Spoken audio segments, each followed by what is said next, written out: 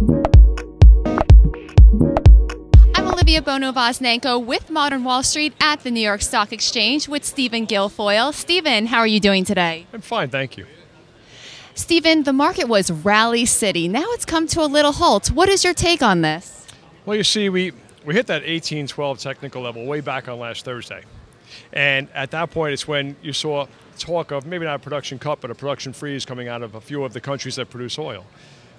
It got people excited. They got fired up. They bought it off the lows. And we had almost a parabolic rally from Thursday afternoon through last night's close.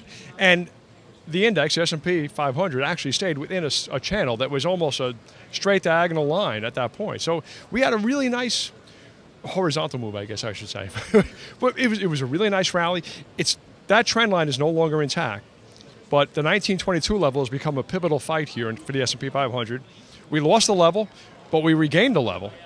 And I think that is the key to the rest of this day as we move forward.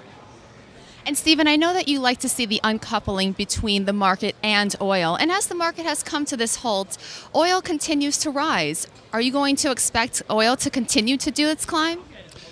Well, you know, there's so much talk coming out of Saudi Arabia, Iraq, Iran. Everybody's kind of waiting for the other guy to do something, but nobody's committing to any kind of freeze or any kind of coordinated cut. So I think it's kind of false hope. These guys don't work well together. We will see plenty of headline risk in this space. I'm sure we'll see a downward move at some point, if not a final upward move when they all capitulate and finally work together because they have to. But I don't think they're there yet.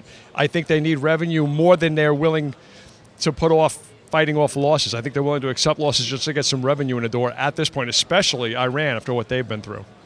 And Stephen, last week you told me that gold is our defense, and since then it has gone down a little bit. Did I jinx it, or do you still have an optimistic outlook on it? You know, today's stocks are holding their ground.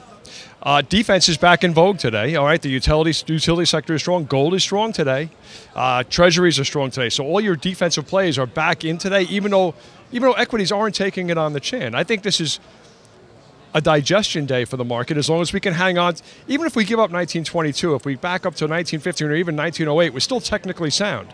And with all those defensive plays still on, this is maybe the most positive day of the last 5. And Stephen, there's been a lot of economic data reports released this week. Are there any that we should be paying most attention to? Oh, well, you know what? We still have the CPI tomorrow. And that's going to be a doozy, okay? The core CPI has been running about 2.1% year over year, although the Fed likes to make believe the core inflation is only running 1.3, 1.4% because they look at the PCE. The rest of the planet looks at CPIs. And our CPI is running at 2.1% year over year. If it continues to do so, if there's no backing up on that item tomorrow, I think it'll really drive it home that there is some inflation, that the common American, the people we really care about, is facing some inflation. Okay, Sarge, well, we're signing off, and we always salute your insight. Thank you so much. Oh, thank you.